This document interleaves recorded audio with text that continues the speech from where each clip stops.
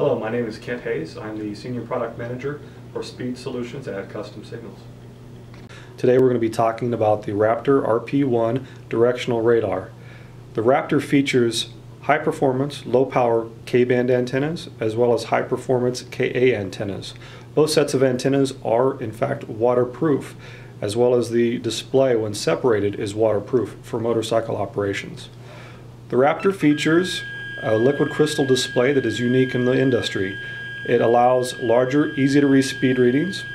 It also has, or it enables DuraTrack, the duration tracking algorithm from Kustom Signals, which you can see here next to the strongest and fastest targets.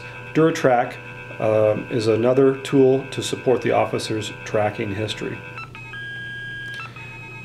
The Raptor allows you to have full enforcement control from the front panel if your remote control is lost or misplaced. I can control the antennas, or I can take enforcement action by locking the antennas with the front panel. By going into the menus, I have complete control of the operational setup. I can select the front or rear antennas. I can select the mode of operation, either moving, stationary all, approaching, or receding targets, and I can turn the fastest on or off from the front panel.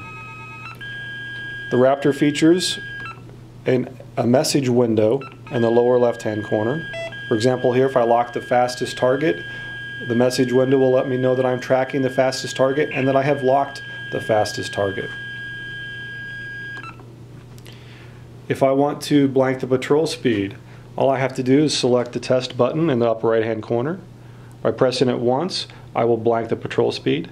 By pressing it again, I can do my tuning fork tests. And by pressing it again, I will return the blanked patrol speed. The power button also serves as the manual backlight control.